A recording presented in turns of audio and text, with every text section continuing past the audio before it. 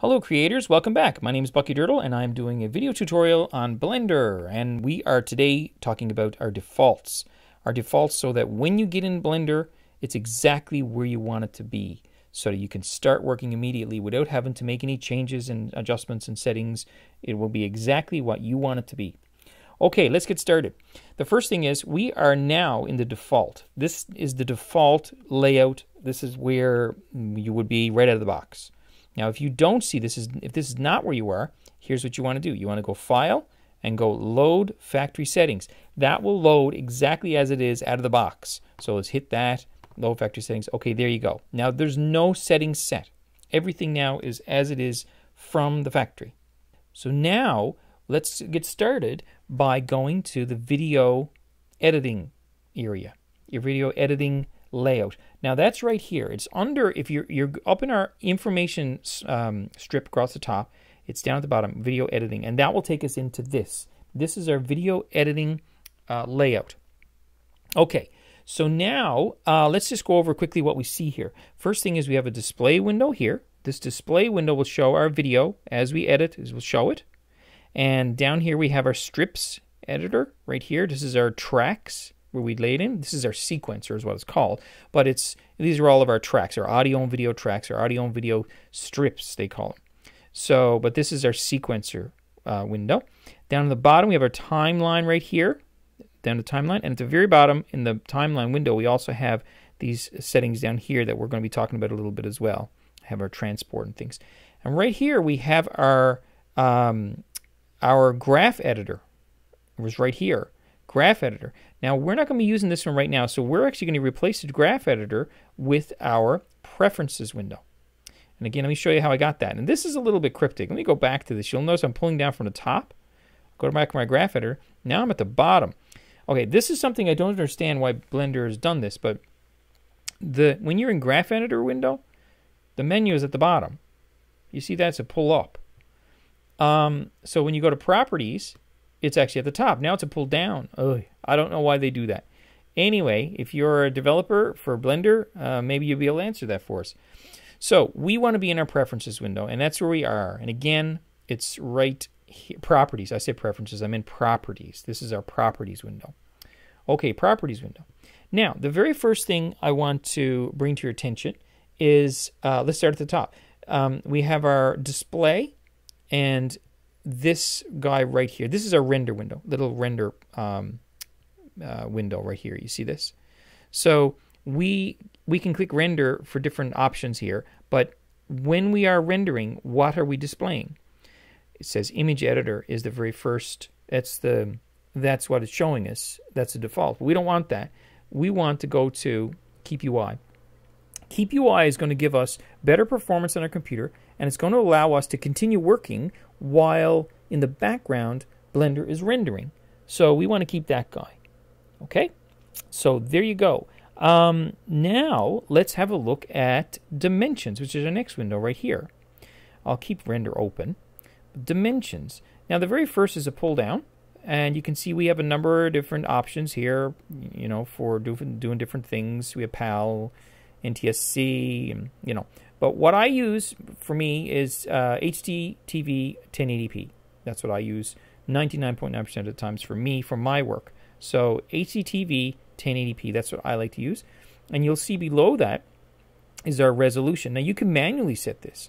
If you have a different resolution you want to use that's not up here in the presets, you can change your resolution here.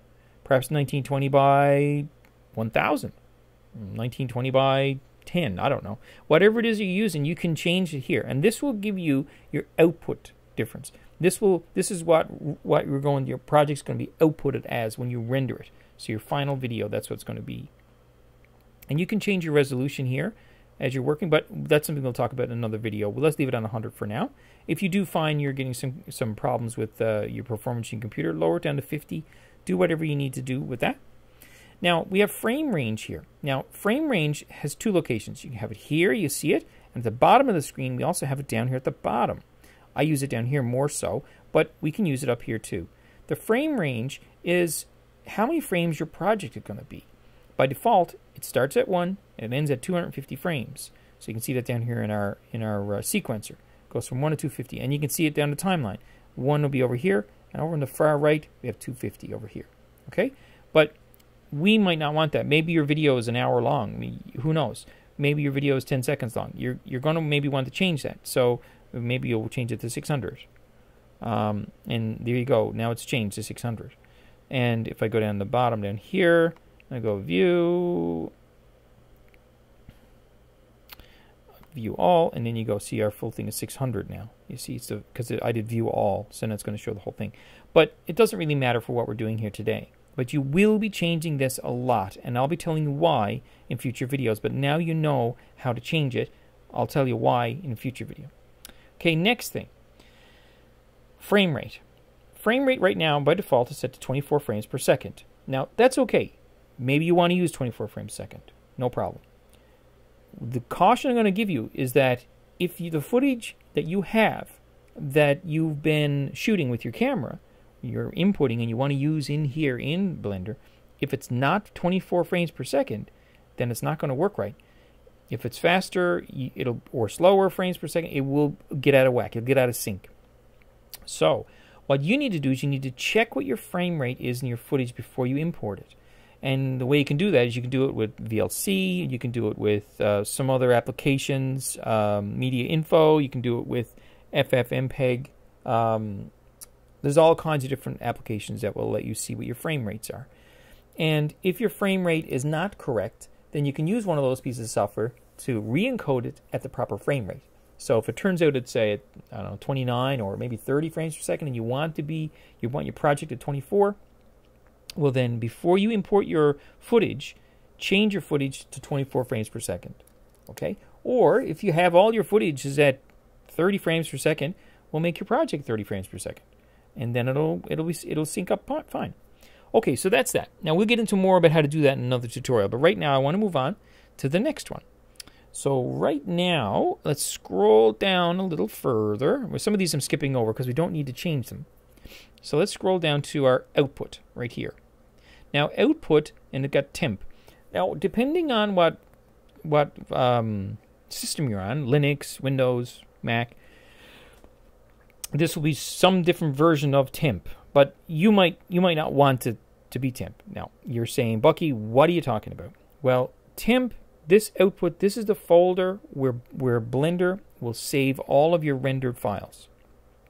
So if you go to render off a video, it's going to stick it in the temp folder. If you render off a little piece of video as you're editing, it's going to stick it in the temp folder. Everything goes into the folder you specify right here.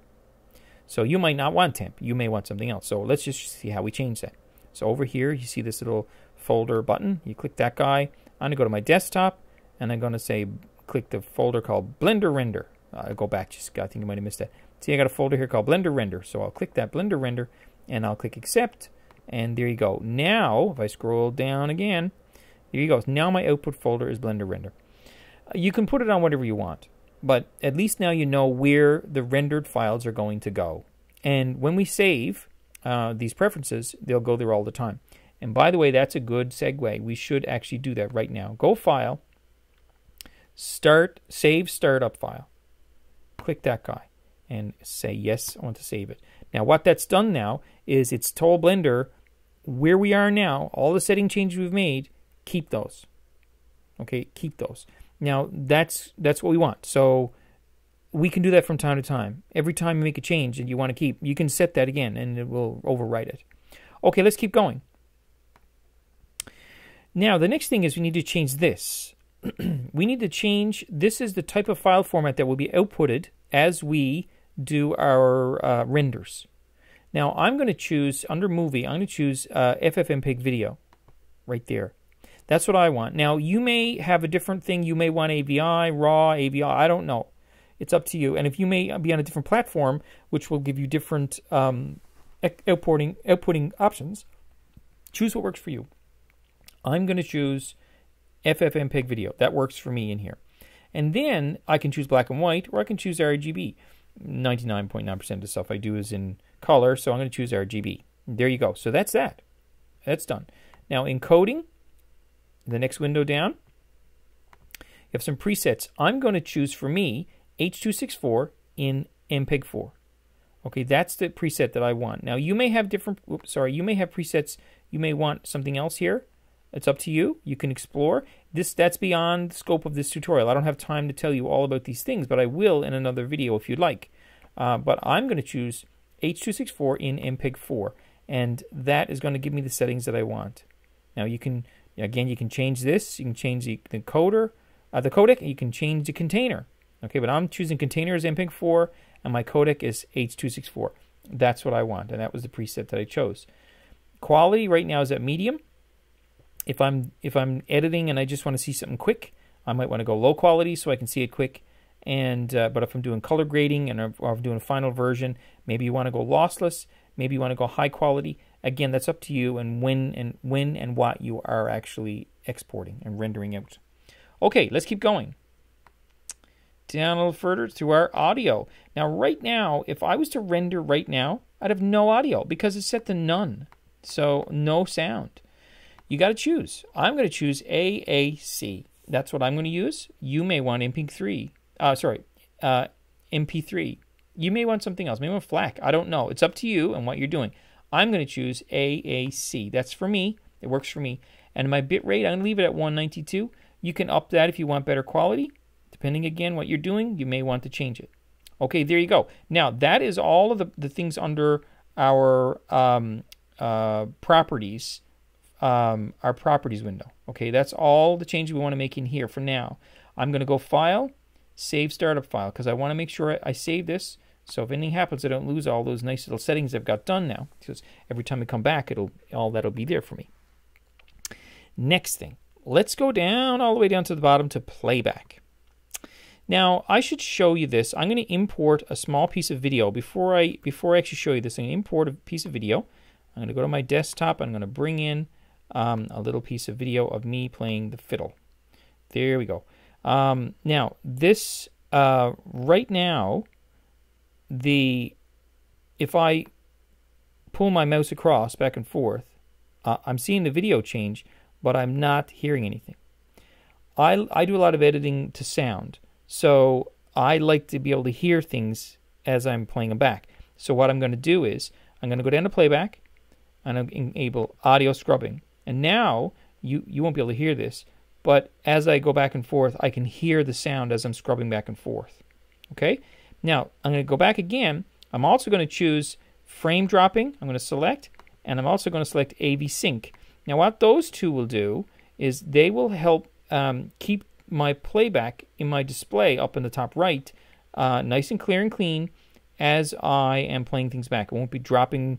It'll drop frames if it needs to, but it will keep everything moving along at a good pace. It won't be slowing down and everything. So this lets me have nice, more realistic playback as I'm editing my videos. Okay, so there you go. That's that. Now, I also want to show you another thing.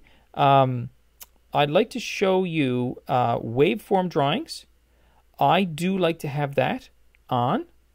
And what that does is it will actually, in the video, you see, look, it gives me my waveforms. So again, I edit the video a lot. I edit the sound a lot. So I like to see when things are actually happening in the video, depending on what the sound is what's being said or played. So I really like that. So that's something you may want to have on as well. So again, you go View, and you go to Waveform Drawings, and you choose On. Okay? So there you go. That's that one. And once again, I'm going to go Save again. Just in case, I'm going to go Save Startup File again. And that's going to save our startup file, so we'd have that there. Now, I need to delete these things. Again, I'm going to do that because otherwise, every time I start, this will be here. I don't want that. But I'll delete that in a second. Now, the next thing I want to show you is, let me just demonstrate, and then I'll tell you what I'm doing. First of all, I'm going to box select both of these tracks. So I want to actually have both of these tracks selected. Let me deselect first. I'm going to box select both of these tracks. Okay, so now I've selected them. And now I'm going to hit K. I want to cut these. So I've made a cut, a soft cut right here. Now I'm going to box select these two. And by the way, I box select by clicking B.